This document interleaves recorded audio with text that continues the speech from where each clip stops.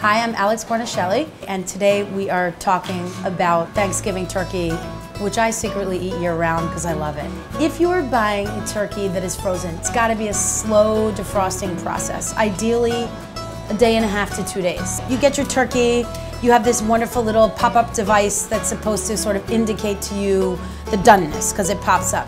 I would rather take the internal temperature of the thigh, so I go in between the thigh and the breast into the thickest part of the thigh, and I take the temperature there, because that's the meat that takes the longest to cook. Now, you've got this little giblet bag. This is like a little early Christmas present. My dad likes to take the turkey heart, chop it up, and just mix it into the stuffing. And really kind of put the heart of the animal on the table. I am a stuffing gal. I think something happens that's magical when you put your stuffing inside your bird. I just like taking the bird out of the oven and taking out that stuffing and just feeling like everything cooked together. I like to give my turkey just a quick truss, just to kind of tie everything together. I come around behind the wings, underneath them.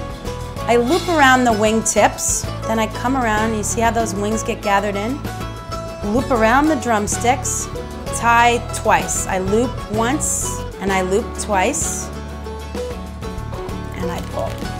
Wing is secured, legs are drawn together so the stuffing stays inside. We're done, one piece of string. I use a tried and true trick, shoplifted from Julia Child. I soak pieces of cheesecloth in a little bit of melted butter, and I just put them over the white meat. Then later on, closer to the end of the cooking, I peel that cheesecloth off, baste it a little bit, and finish by letting this meat brown. So we're gonna go into the oven, which is at 400 degrees, for between 12 and 15 minutes for every pound it weighs. And that's the rule I use for all poultry. I like to just kind of break it into parts and then deal with it part by part.